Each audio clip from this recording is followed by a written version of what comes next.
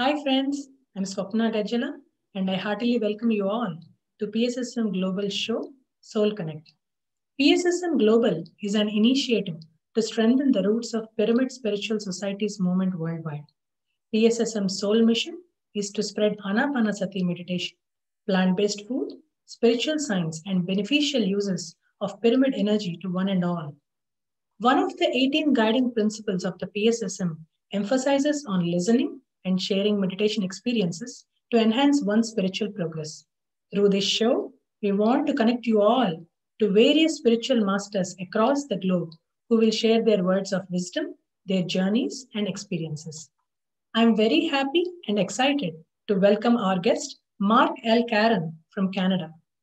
Mark is an agent of transformation, passionate about life, inspiring and helping others to live the life they desire. After a life altering awakening experience in 2007 and an end to a 22-year corporate type career, he freed himself to devote his life in service of others. He immersed himself in reading, training, and studying with some of the world's best in the areas of personal growth and transformation, relationships, health, spirituality, and leadership.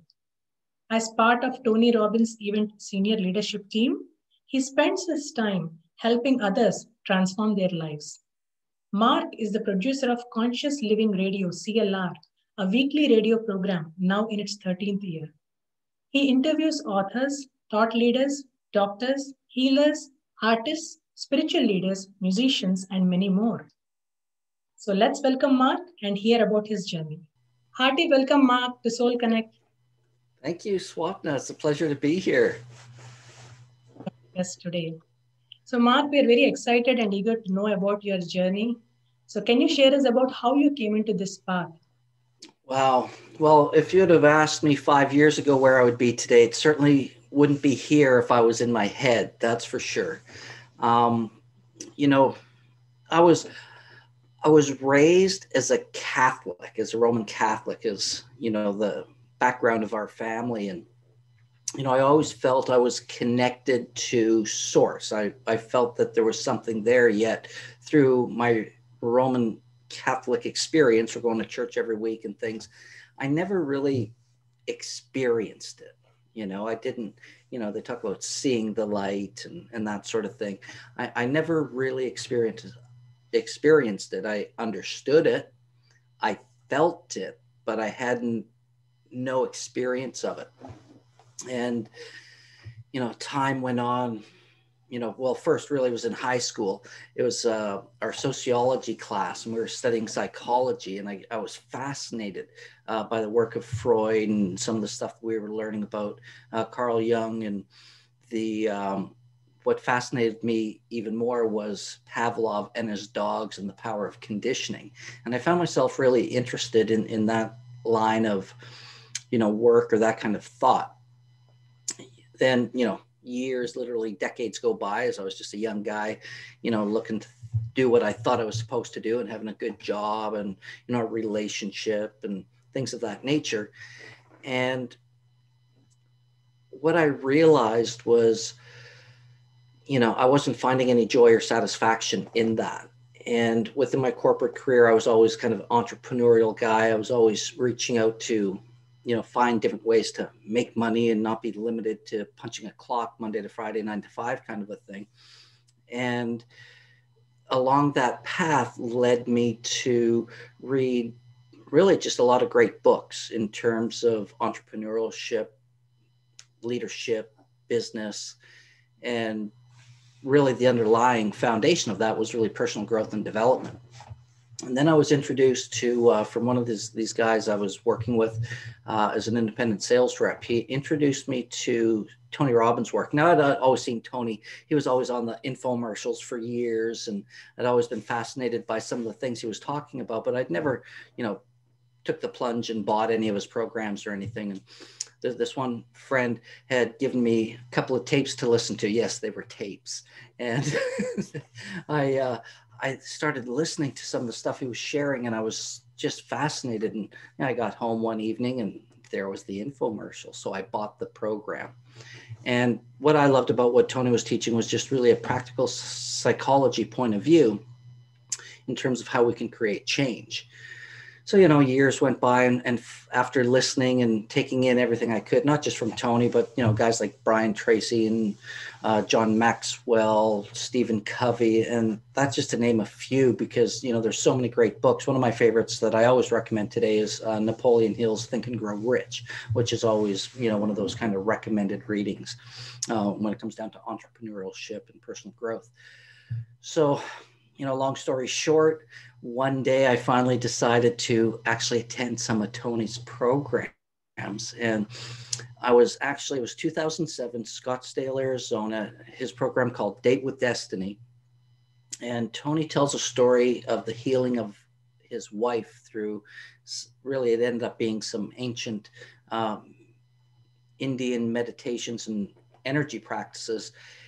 And you know, he tells the story, and, you know, if you want to hear it, you got to go listen to him. And he tells it at Date with Destiny and a few other programs quite well. But she was affected in a way from birth that gave her motion sickness, and nobody in the world could help her. And Tony's got access to, you know, the best of the best in the world, the NASA doctors. Nobody could help this woman with her motion sickness until they went to India for, you know, 7+ days. And something happened, and, you know, she was literally cured. She was healed from something that she'd had all her life that nobody was able to help her with. And so Tony started bringing some of these practices back to these environments. And again, 2007, I remember it as if it was yesterday. And it was, you know, it was a short meditation known as a chakra dhyana. It's over 5,000 years old. And we went through this experience, and this was the first time, this meditation, this is the first time I actually experienced oneness. And ever since then, my life had changed. This meditation where we kind of went through our chakras, awoken up these energy centers of our bodies. And I literally had an out-of-body experience that connected me to what I believe is source.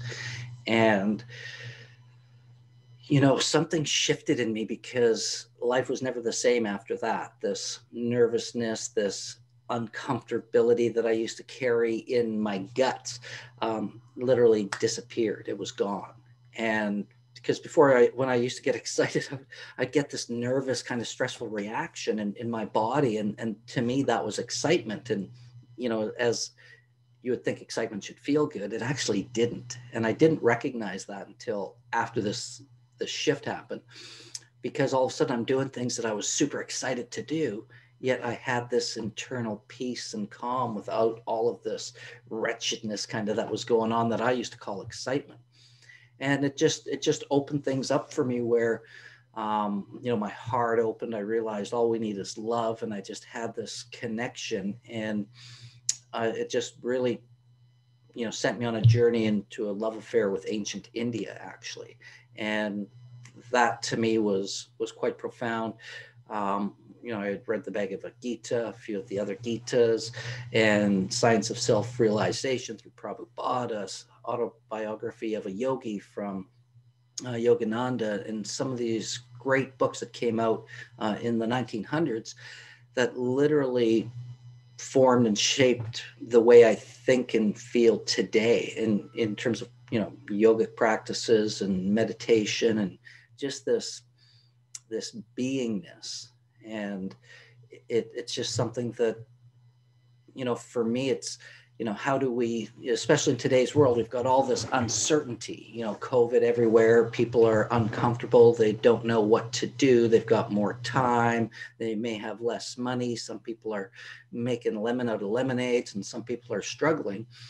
And, you know, it brings me to a place where I just trust. I have this trust that everything will always work out, and I don't kind of freak out anymore about the unknown. I've come to live with, you know, a good amount of uncertainty that has literally allowed me to have peace even in some of the most challenging times.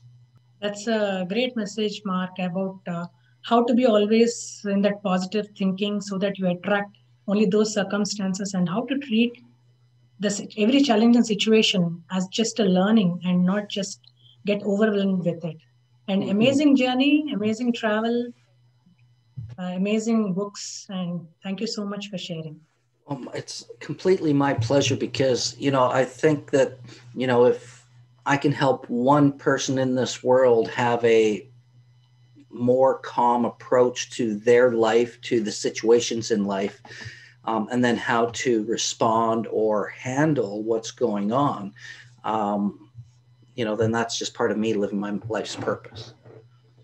Absolutely, absolutely. My pleasure. Any significant experiences you've had in the spiritual path? Well, what I find most interesting is when I feel most connected and when I see the most synchronicities in life is when I actually feel the most connected. So it's this interesting thing. So you feel connected and you see synchronicities everywhere. And sometimes I may not feel connected, yet I see all these synchronicities line up. And it's like, oh yeah, I'm right where I'm supposed to be. And I've found that the more I force things to be the way that I want them or I think they should be, changes the whole dynamic of the, that experience really, because I find, there's this fine line between creating your own reality and making what you want to happen, and then accepting what is happening. Right? Because, have you ever been in a situation where you thought you really wanted something? You worked your butt off. You worked hard. You worked long hours. You did all sorts of things just to accept and achieve what you wanted. And then you realize, I don't really want that. Yes. Right? And so for me, this becomes about, as human beings, we're meaning makers. And that becomes, what meaning do we give it? And in those situations, what I found was, I may not really want what I thought I wanted once I got there. Yet what I've learned and realized is in that journey, I've learned things and had experiences that I can then apply to the next leg of the journey. And it's funny, we were just, I just finished doing 8 days with Tony. We did Date with Destiny virtual. And one of the things that was described by one of the speakers is, it's one thing to be on the journey of life, and then it's another thing to be on a voyage, and a voyage is something that takes us different steps along the way to a destination, right? So that's a smaller part of maybe the journey of life. We have many voyages in that journey, which I thought was an interesting distinction. And I really liked the, the visual that created, because in our journey from birth to death, which is, let's face it, folks, we're all going to die at some point. It's part of life. And I always say the cosmic joke is when, where, and how. But along that journey between those 2 points of our life and our existence in this body, in this world, and this time, we have many different voyages. Every experience that we have in life is a next step for our spiritual growth. Yeah, absolutely. Personal and spiritual growth, I think when we combine them, we look into, what real growth is, because we can have personal growth and not spiritual growth. And we can have spiritual growth and not personal growth, and then how does that show up? And, part of what I mean by that is, we could be growing personally, making all these changes in our body and things that we're learning and knowledge and education, yet we might not necessarily be growing in a spiritual way. We might be closed off to spirit. And within our existence, I believe we have 3 elements of our existence, and that's mind, body, and spirit. And our body is the bridge between our mind and our spirit and this physical plane, right? So, without our body, we're not going to experience life like we are, right? We can be spirit, yet it's a very different thing, because spirit doesn't have a body unless we're inhabited in one in this incarnation. And I find that always to be a very interesting concept, and some people don't like that. They can't wrap their head around the fact that we're human we're spirit having a human experience versus human having a human experience.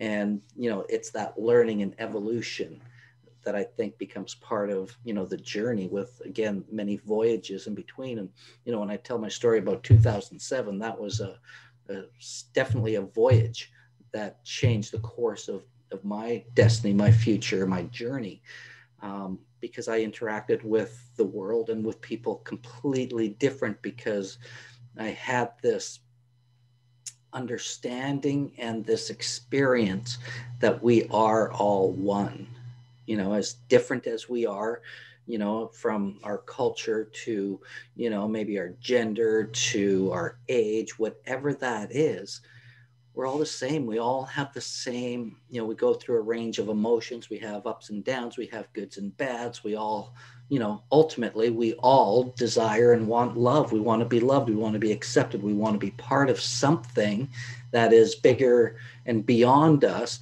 and feel that we are part of that. Because, and I think everybody, if we're going to be honest with each other, what's one of the things we fear most? And I can speak for myself, and that's rejection, right? If it's that, that gal you might have a crush on, or, guy out there, for you ladies, or whatever it might be, depending on your gender identification and things, it's okay. But we all fear rejection because we want to be accepted by that person, right? It's the affection of our parents. It's the love and acceptance of our family, our siblings, whether it comes down to, school and work and classmates, whatever it might be. We all want that acceptance, and we all fear rejection more than anything, because we fear, that if that we're not good enough, or rich enough, tall enough, good looking enough, whatever it is, fill that blank in. And if we're not good enough, then we won't be loved, right? And when we come back to source and realize that we are love, and that our love is really dependent on our ability to express our self-love, love of self first, because we have to love ourselves first, because if we don't, how do we give it out to anyone else? Yet, and this is something that we talk about in the 6 human needs psychology. The 4th human need is a need for love and connection. And that's our primary foundation of what we all want. Yet most people in today's world, we settle for connection more than we do love, because we've learned that love hurts. We didn't get our love from our mother or father or grandparents or whoever that was, or that boy or that girl or that man or that woman, whatever. And so now we have that broken heart, and metaphors are so powerful because, we make representations in our mind and our body. All of a sudden we have a broken heart, and that's painful. And it describes that feeling that we have in our chest when that happens. Yet our heart's not really broken. We just didn't get what we desired most, which is love and acceptance, right? And, at some point we have to kind of get used to that in a way and recognize what that is. And to me, that becomes, like a practice. It doesn't mean that we don't acknowledge what we feel. We have to acknowledge what we feel. But then if we are living, and if we are being present to the moment and living in the present moment, then what we realize is none of it really matters or exists, because if we're just being present where we are, we're just being. If we get into our head about, our lack, or what we don't want, what we, all these fears, now we're in our head, we're not in our heart, right? And when you're in your head, you typically can't be present in the same sense, because you're either living in the past or you're living in the future. Worry is simply not being present, not being in the present moment, because we are, worried, or we're considering the possibility of things not working out or going wrong or whatever that is, creating the word worry. And then we create this feeling in our body. And it's interesting, Swapna, we were talking about language and vocabulary. And I'll never forget, there was it was an episode of 60 Minutes, I believe, with Ed Bradley, and he was a reporter, and he was speaking with a tribe in Burma called the Mokans, I believe. And they were a nomadic tribe. They didn't acquire things. They traveled very light because they traveled and followed the food. And Ed Bradley had asked the chief of this tribe, he says, well, don't you ever worry that you won't find any food? And this leader says, worry? what do you mean by that? What is that word? And so Ed Bradley basically described it to him. And he said, oh, no, we don't have that word in our vocabulary. We don't use a word, anything like that. We either find the food or we perish, or people don't live on. So it's not a possibility that we won't, because our life is committed to that we will, you know? And it's interesting to see that the words that we use habitually will create our reality. That's beautiful. And I was really curious to ask this question too. So, as you said, the words you use, the words that you speak, they change the world around you. So, how do we Absolutely. channel the power of speech for the good? Well, that comes down to consciousness and being conscious. And if we take spirituality out of consciousness, right, for a moment, consciousness is really an awareness. You know, are we aware of the electricity that's running through this light bulb in my ceiling right now to give us light, that something's actually happening, of the blood that's running through my earlobe that we take for granted, that we never think about, you know, where we put our focus and where we put our energy is where is really kind of,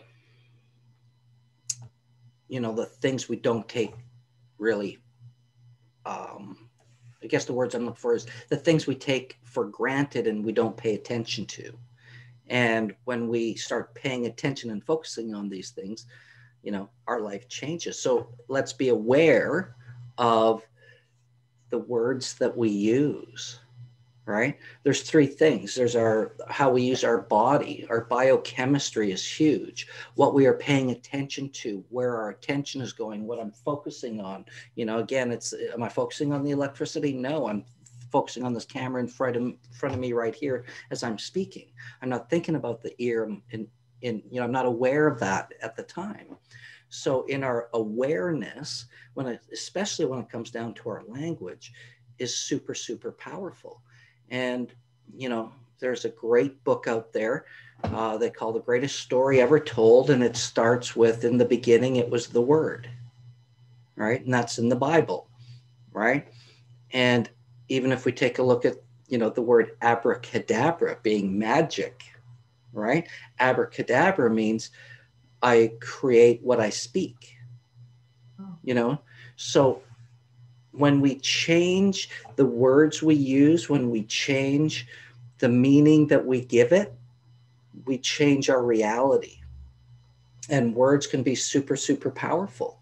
It's, you know, the order that we use our language and the sequencing, how, you know, it's like baking a cake. You know, the dog bit Johnny, Johnny bit the dog. Same words, different order, completely different meaning, especially if you're the dog, right?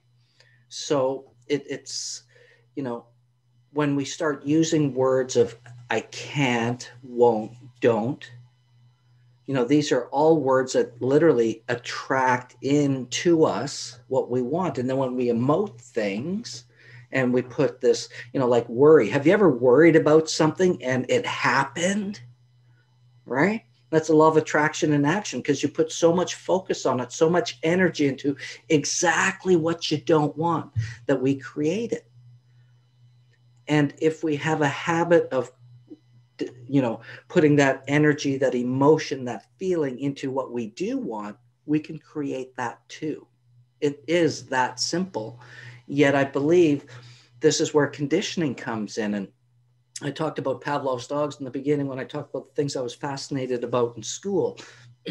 And we get conditioned. For those of you who don't know Pavlov and his dogs, I think it was in the 1930s or somewhere in the early 1900s. But the scientists had discovered that when he was feeding his dogs, they would salivate when he would start, excuse me, bringing them food. And then he started thinking, and he decided to feed them and ring a bell. Feed them and ring a bell, feed them and ring a bell. So every time he would feed them, they'd salivate and get excited for food like dogs do, and he'd ring a bell. So anytime something's happening in a peak emotional state and there's the same stimulus, so in this case, the ringing of the bell, the dogs are excited for getting their food because my dog's a food-centric hound, right? He hears a crinkle of a bag, he runs because he thinks it's food.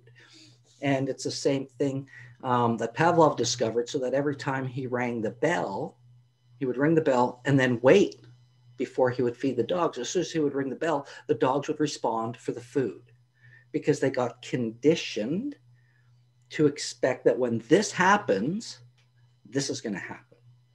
And as human beings, we do the same thing.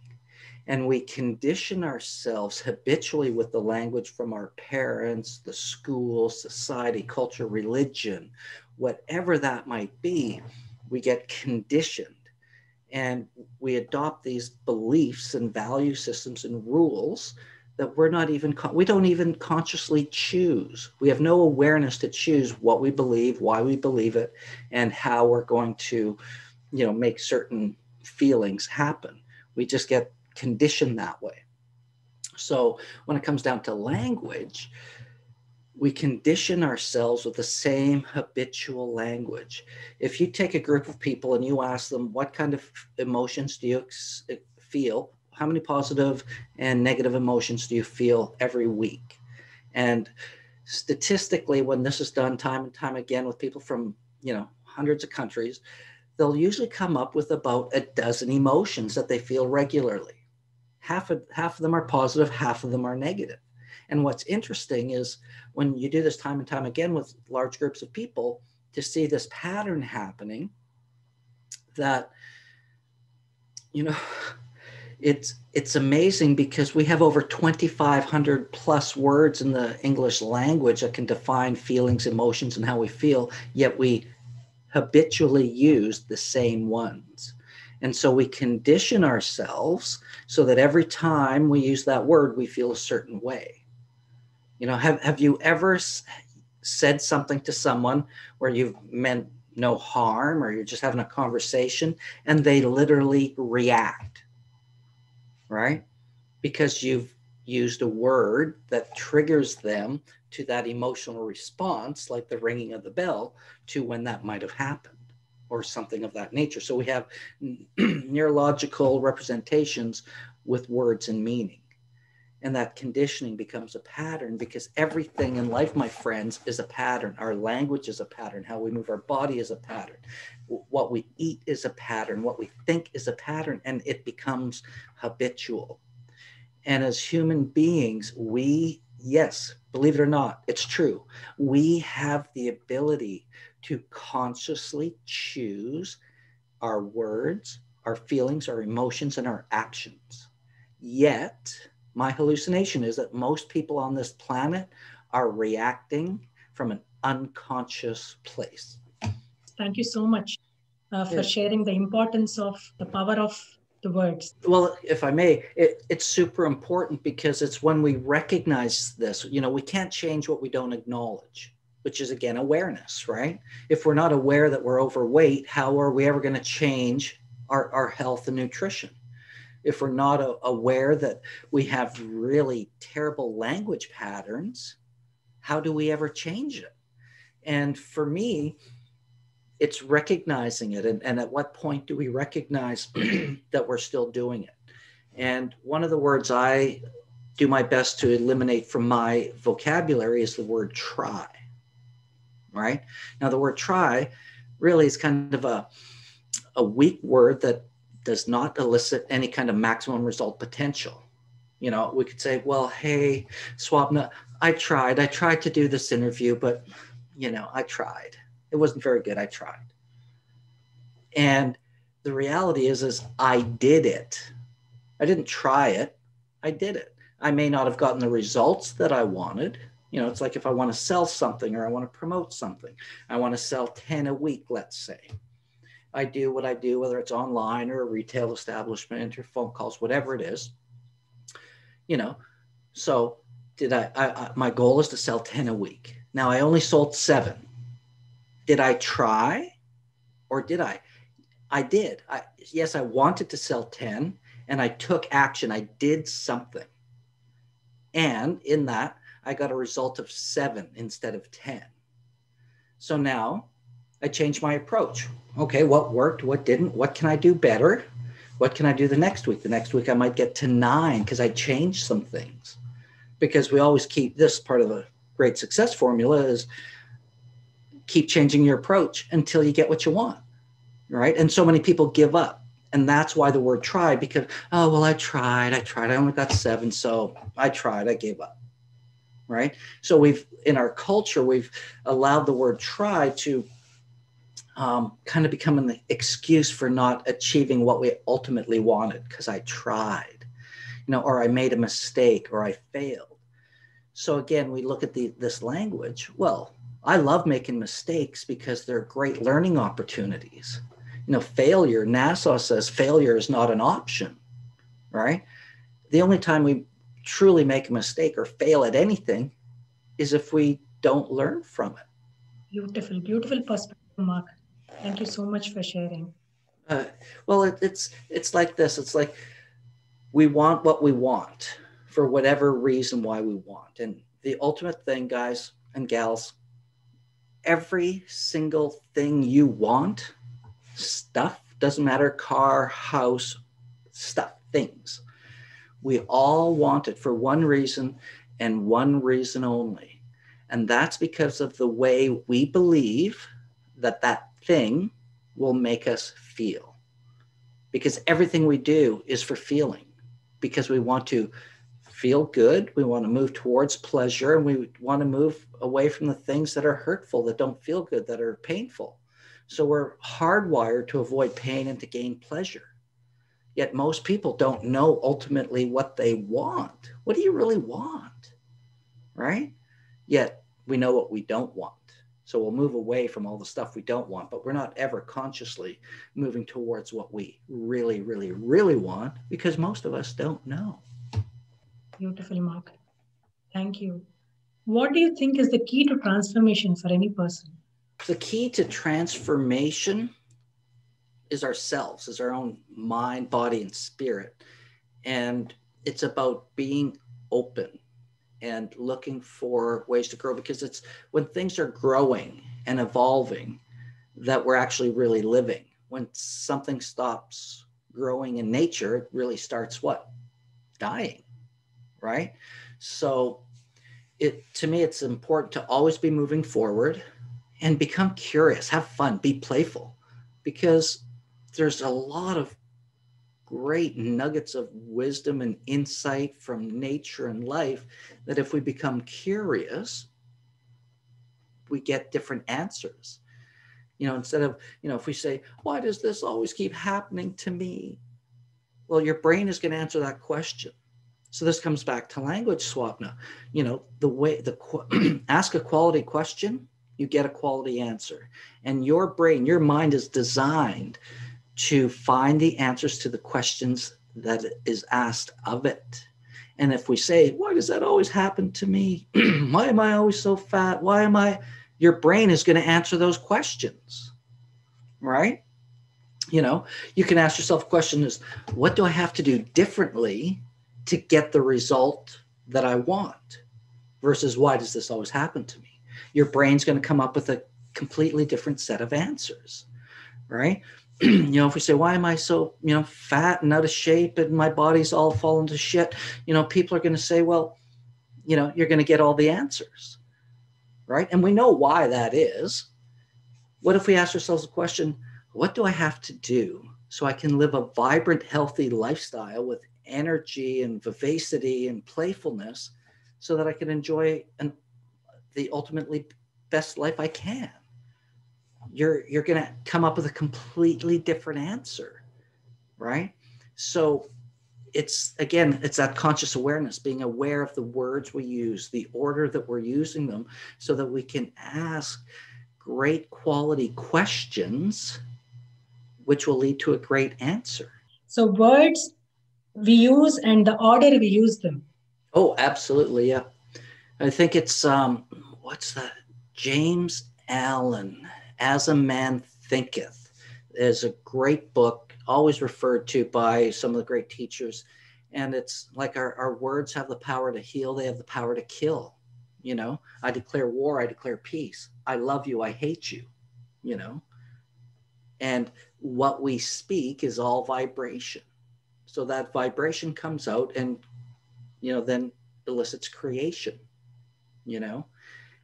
I speak that of which I create, or I create that of what I speak. Abracadabra, right? That's why the magicians and all the sorcerers of the day, you know, they were, you know, a spell, you know, spelling, right? You know, you cast a spell, it has to do with words and vibrational energy or whatever that might be. Our mantras, our prayers, our incantations, things that we repeat to ourselves habitually. You know, you talk to people who are depressed all the time and you listen to their language and their story, it's always geared around why they're depressed. They're not focused on what's good about their life. You know, they're not focused on, you know, what can they do? They're using that language. Imagine if we didn't have the word depressed in our vocabulary. What word would people use for how they feel? And then it becomes that pattern, then it gets conditioned, right? So it's, you know, it's a powerful yet simple tool that can change your life. Change your story, change the meaning of what happened, you will change your life. Simple. Not always easy, however, it can be. Because think about this, something happens, that happening. I always use, here in Vancouver, we have an old antique wooden roller coaster in our amusement park. It's the same 3.5 minutes every time. I use this example regularly. You know, I love the roller coaster. You hate the roller coaster, right? That happening, that 3.5 minutes is the same every single time, and it has been for 80 years. It hasn't changed. That's the happening, that 3.5 minute ride. Now, the meaning I give the happening changes everything. Because if I'm looking forward to it, excited and, you know, ready to go, what am I going to be doing? I'm on the roller coaster. Whoa, yeah, hollering. I'm getting adrenaline. I'm feeling good. I'm smiling. I'm getting all of that great stuff that you get from being excited about such a thrill ride. Now, Swapna, you're sitting beside me. You're freaked out. Actually, you may not have even got on the roller coaster, yet you're still freaking out for me while I'm riding it because you're afraid, right? So the meaning that we give that happening creates a feeling, not just emotionally, but also biochemically in our body, because thoughts are things. And you're afraid, so you're getting all the stress, all the negative biochemical reactions in your body, all based on what you're thinking. Does that make sense? Yes. Right? That's wonderful, Mark. So being continuously aware and using the words in right order and asking your mind the right questions create an experience for anyone. And that I can guarantee, because I've seen it time and time and time again, that you change the way you look at things. I think that's a Gandhi quote. The things you look at change, right? You know, you see that picture of those two guys standing there and they're looking at the images on the ground, and one's a 6. He's looking at it's a 6. The other guy's on the other side, 180 degrees, goes, no, it's a 9. No, it's a 6. No, it's a 9. Well, they're both right. It's perception, right? Because it depends on how they're looking at it. And when you change the way you look at things, everything changes.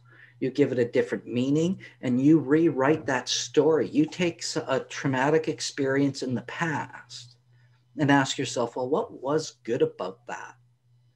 And people say nothing. Nothing was good about that car accident or, you know, abuse or rape or whatever it is. And it's bona fide truth. It's not to take away people's experience, yet it's the meaning that we give it. What can we learn from it? Yes, that wasn't great. This was but a moment in time of my life. Now, if I move ahead 30 years and I'm still telling that story of what happened 30 years ago as if I'm there, I'm reliving it again and again and again and again. And that's what people often do, you know, relationships, divorce, whatever that might be. And they carry that into the future with them. And if we're present, that doesn't exist. We're not there. And if we're thinking about that, we're not present because in our present moment, that's not happening. And if we're worried about it happening again in the future, well, again, that comes down to worry, what we talked about earlier. We're anticipating the possibility of something happening that may never happen. And we're not being present. So when it comes back down to the meaning that we give it, some of the questions I learned to ask about situations when they're not necessarily the happening is in our favor, or the meaning we give the happening being in our favor, is what can I learn from this? What can be good about this? What can I do to make sure this never happens again? Because I didn't like that. You know, what's the best thing I can do to make the best of this situation right now? You know, you'll come from your situation, from whatever the happening is, in a very different perspective versus, you know, coming in with a victim mentality or an, oh, woe is me, or, oh my God, this happened to me. We can make our own meaning. And human beings are fascinating because we are meaning makers. It's what we do. We look to make meaning in everything. And what if we looked at everything as having absolutely no meaning? Nothing has any meaning except for the meaning I give it, right? So choose your meaning wisely, right? And how do you do that? Well, what do you want? You know, we've navigated the globe for, you know, since the beginning of time through astronomy and using the stars as a true north. People, what's your true north? What's the purpose of your life? Are you responding based on who you feel you are, what you believe in, what you hope to achieve, or from your mission? Or are you reacting based on all sorts of stimulus outside of you that you have no control over? Because that's the other side of the coin. There's things we can control. There's things that we can't, right? It's that simple. And I don't even know where it comes from, but I always love quotes and quips and things because I think they're small nuggets that we can really work to learn from. And, you know, it comes down, I lost my train of thought there, but it comes down to when we give it the meaning, and what we can control is the wisdom. I can't control that. I cannot control that. I can control the meaning I give it. And then that's wisdom. Hang on a second. I can control, influence, and change that. That's wisdom. But if you're out to change something you have absolutely no control over, we get stuck, right? And some people are always trying to change things they cannot control. And then we have a choice, and this is something I learned as well that I love. We either accept it, we change it, or we leave. When something happens, you accept it, or you don't, right? You can do your best to change it, to make it what it is you want to actually have happen, or whatever the outcome is. And if you can change it, great, awesome. And if you can't accept it and you can't change it, it's time to leave and move on to something else, right? And it's having that wisdom to know the difference. That's really what it comes down to. And it comes down to conscious awareness. You know, how many people even really know what the purpose of their life is, let alone remain true to what that is? So when they're having an interaction with someone, they're not getting what they want. Are they reacting and getting all mad and angry and everything else? Or are they looking at their language to change their language, change their focus to make sure that they're certain that's what they want? You know, sometimes it's a fine line and sometimes it's obvious. Yet we have to become consciously aware of that so that we can make the best decision for us and those that we affect. Wonderful insights. Thank you so much. So any situation, any challenging situation that you face, you either accept it or change it, try to change it, or leave it. So not try to change it. So either accept it, change it, or leave it. Absolutely. And I have situations in my life where that comes up where it's like, okay, hey, here's the situation. It's not exactly what I wanted. I get angry. I react in the moment. And it's like, I come back to being present. And it's like, well, what's great about this situation? I'm really grateful that this has happened, that I've got the opportunity to do this. Now, what is it I want to do? Okay, well, let's see if I can change it to make it the way that I want. And some things you can change, move around. Maybe it gets closer, maybe it doesn't. You've done something. And at some point, if it doesn't work, you just leave, you move on to something else. And one of the great ones I love is to always turn frustration or disappointment and anything of that nature into appreciation. What can I appreciate about this situation right now? And then your brain goes, nothing, you idiot. This is terrible. This sucks. It's brutal. There's nothing you can appreciate about this right now. Aha. That's your brain taking over that little monkey mind, right? And then you ask yourself, if there was something I could appreciate about this moment right now, what would it be? Right? Hey, Mark, I know you don't think so. And I know you right now you don't, but if there was, and play with me for a minute. If there was something you could appreciate about it, what would that be? And you'd be surprised at how quickly you or someone you might be working with, if you're coaching or helping someone, they'll start looking for answers because that's what the brain is wired to do. Well, and then they'll find something that could be good about it. And so it's again, conditioning, because, we're ringing that bell. The more we ring the bell, the more the dog salivates. So when we have something good going on, we want to condition that in more and more too, right? So that we get rid of the old and replace it with the new. And we have to condition it and just keep it going because that's when patterns, they say 21 days to make or break a habit. And, whatever school of thought you want to come from, you're still creating that habit. You're still doing, you have to keep doing it over and over and over and over until it just becomes what we would call unconscious competence. Beautiful, Mark. What, according to you, is the right kind of mindset one needs to have to progress in spiritual as well as physical life? Well, you bring in something I spoke about a while back, and the 3 different mindsets. I'm glad you reminded me because I had to dig out my notes. There's a fixed mindset, a growth mindset, and a benefit mindset. And, when we talk about mindset, it's really about, where does your mind live? Do you live in a world that's completely fixed and these are the rules and that's just it? And that's how you operate based on a set of structure and rules, and it's just very, very fixed, right? That's a mindset. You can have a growth mindset, which really is about seeking growth and development. And how do we, take a look at life? What can I learn from this? What's the growing? Because again, if you're not growing, you're dying. And happiness really comes from making progress, moving forward. And when we're growing, that's a big part of it. And I want to give you one caveat. Change is automatic, folks. The world is changing and there's nothing we can do about it, right?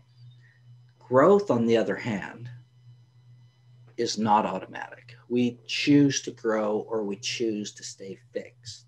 So, change is happening. Are we going to grow with it or are we just going to accept it? So that's part of the growth mindset. And then you have a benefit mindset. What's the benefit? How can I learn and grow? And how can I do what I'm doing to benefit other people? I like to think I have myself a growth and benefit mindset because I'm always like to grow and learn. And how can I take what I'm learning and, in my own personal growth and development and share it with others to help them have an even better life for themselves as well, which I think is really important. And, we talk about purpose. The one thing I learned and created for myself as I did my own work was when I discovered the purpose of my life is really to be an inspiration to others and live a life of growth and contribution and have fun in the process. Because if you're not having fun, I like to laugh a lot, but that's the big part. So if I can inspire one person with this conversation here, right, then I'm living my mission. Just one person. And I see Swapna, I see you here taking notes and everything else. I feel I'm living that right here as I'm sharing what I'm sharing, right? In terms of growth, I'm always learning and growing because I'll go back. What can I learn from this for myself? And contribution. I'm not getting paid to do this. I'm doing this because I love it. I'm contributing beyond myself so that if there's something I've learned and, all my years of the work I do, there's something I can share to others and contribute, then I'm living my purpose, right? So that's kind of how I look at mindset, is not to be being rigid. And, you know, there's another great quote out there is, you know, our life is in direct relationship. The quality of our life is in direct relationship to the amount of uncertainty that we can comfortably live with, right? So when things are going crazy, are you okay with that? Or are you like fixed? Because if you got a fixed mindset, you're not going to be able to live with a whole lot of, you know, chaos around you. You're not going to be able to, you know, live with anything outside of what you think is in your control, because you're fixed. That's just the way it is. Whereas if you have a growth mindset, things can start happening, right? But we're growing. What can I learn from this? What else can this mean? What can be good about this? How can I share this with others? You know, you're learning and growing from it. And then the benefit, well, again, how can I share it with others? How can I, you know, learn from this so that maybe others don't have to make the same mistake I made? You know, there's a number of different ways, but it's about taking a look and acknowledging and recognizing that in every single moment of every single day, your past life and moving forward, more importantly, moving forward, we can create change and transformation in a heartbeat, instantaneously. We have the ability to make a choice that will change the trajectory of our life at any given moment of any given day. You change the meaning behind something that happened to you in your past, you'll change your future, right? Because change your words, change your story, change your life. It's that simple. And feel it. When you talk about what I can learn and how does that make me feel it in your body and celebrate and use your body. Because if we just get into our head and make things intellectual, the change doesn't necessarily last as long. It can, yet it's not full because it's not integrated into your body and your spirit. That's wonderful, Mark. You shared great information. And it really helps us to check in what kind of mindset we are right now. And also on how to move towards growth and benefit mindset if you are in a fixed mindset. Great information. Because I think, you know, you have to know where you're at if you're going to make a change. It's like a map. Remember those maps of the day, you know, before we had Google Maps and everything, you'd pull out that great big page, you know, all of a sudden I'm in Vancouver. And if I want to, where are you, Swapna? Where are you geographically right now? Austin, Texas. Austin, Texas. So if I'm in Vancouver, I want to hop my car and I want to drive to Austin, Texas, right? And I want to come and visit you. And I've got my map. If I don't know where I'm at, how am I ever going to get to Austin, Texas? Right? You know, I'm not starting from Seattle. I'm not starting from Calgary or Prince George or LA. I'm in Vancouver. But if I don't know I'm in Vancouver, I can never map an accurate course. Would you agree? Yes. Right? And the interesting thing is, even when you know where you're at, there are hundreds of different ways I can get to come and see you down in Texas. You know, there's not necessarily one tried and true path to getting what you want or achieving that or that next leg of your voyage, you know. Yet, what I do want to say is, you know, the shortest distance between 2 points is a straight line. And that being said, if you ever, this is just a little nugget for how to, you know, kind of achieve what you want even faster. And that is a simple tool that we call modeling. Take someone who has done what you want to do, and pretty much, I don't think there's anything that hasn't been done by anybody else in the world today, but study what they did. And when you do that, you can learn from their mistakes so you don't have to make them again. And you can implement what worked for them even faster. So you could literally take a 10-year journey and compress that into a year, a few months, even a week, depending on the nature of what you're doing. Because success leaves clues, right? Every time we do something, if I take and study, how did he get that? Take a look at what he did. I might learn some things. How did she do that? Oh, if I do that, right? Because they've got a path that's already led them the way. And you can save a lot of time and money by learning from other people's mistakes. Beautiful, Marc. Thank you so much for summarizing it for us.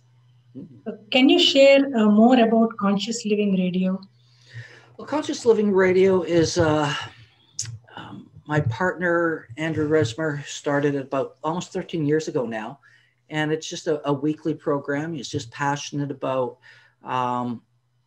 personal growth, development, consciousness. He had his own experiences. And because he was, like myself, we're seminar junkies and like to go to workshops and do a bunch of work. He had a platform that, because he had done some other stuff with the community radio station here in Vancouver, that he started another program called Conscious Living Radio, where he brought in, authors and local experts and thought leaders and things in for and interview them so that we can continue to learn and share with our community.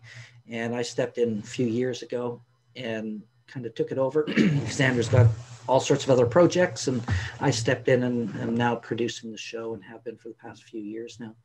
Great, Marc. Great going. Thank you, Marc, for joining us today and giving us great insights into various topics like transformation, power of words, the right mindset. I have so many takeaways from today's episode, Marc. It's my pleasure. Excuse me. I just want people to know that, the world is changing. We're entering into the age of Aquarius here in a few days, and we have the ability to really influence our emotions, our thoughts, our feelings, and create our reality. And sometimes for many of us, it takes some conscious choice, and some people say, oh, you're just full of malarkey. And the reality is, I know because I've seen it. I've seen these tools and this kind of mindset work, and I've watched people completely change and transform their lives just by using something as simple as words and language and changing our story. Because whatever you perceive, whatever you believe, whatever you see, you can achieve it. You just have to believe in yourself, and you have to implement some of the strategies that work. And we have the ability to change the way we feel, the way we think, and what's going on in a moment's notice. We can go from totally ecstatic to being totally calm and peaceful. And that to me is the test of when we come into the present moment and we live in being present.